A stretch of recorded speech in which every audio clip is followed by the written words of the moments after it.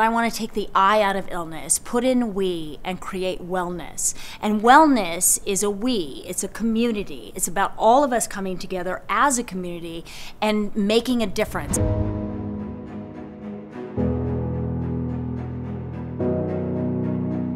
To have a community like this step up and be one of the first to go out there and grab this as a topic and bring it not only to the community but to the students kind of gave it a voice.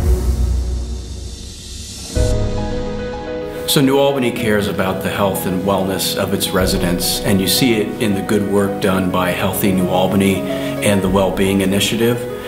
These are grassroots organizations that started with caring residents and community leaders coming together to advance the health and well-being of the residents. I think what's great about this community, New Albany, and this health sort of like focus, and it's just not on mental health, but it's on physical health and mental health, and the holistic viewpoint. Having a community that actually focuses on different levels. There's something very special about this community. It's a culture we're trying to create here in Healthy New Albany, that culture of promoting well-being and having people feel good about themselves. Through the Jefferson series, the foundation is able to start a community dialogue where we provide a platform for health and wellness speakers to come to the community, and then we can share the resources that are available to the parents and the families. So one of the roles of the foundation is to be a convener in our community, and what I'm really excited about is that between Healthy New Albany and the school district, we're coming together to fashion a coordinated response to how we're going to continue this dialogue about mental health. So Marielle started the discussion. We hope to continue that in partnership with the school district and Healthy New Albany. New Albany's taken leadership in bringing the issues about mental health to the community forefront, and I think that the community really should be proud of those efforts. If anybody in here has read my book, you know that there was a very dark, painful time of my life.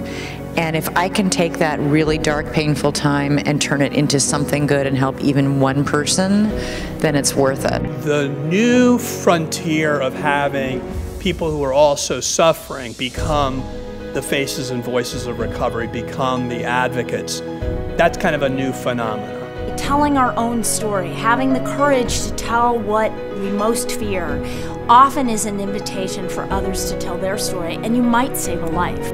There's been a great deal of work that has been done in the areas of substance abuse and mental illness, but there's still a stigma attached to it. Unusual for a person with that kind of fame, to be that, vulnerable and honest and direct. So I think she's a great example for the high school kids. There were about, I think, 6 questions about people in there, about their own life and people that they knew that they were close to. So that was pretty cool for them to have experience with someone who also experienced the same thing as them. What we're going to do is have subsequent meetings, subsequent programs, and that's what Healthy New Albany is all about.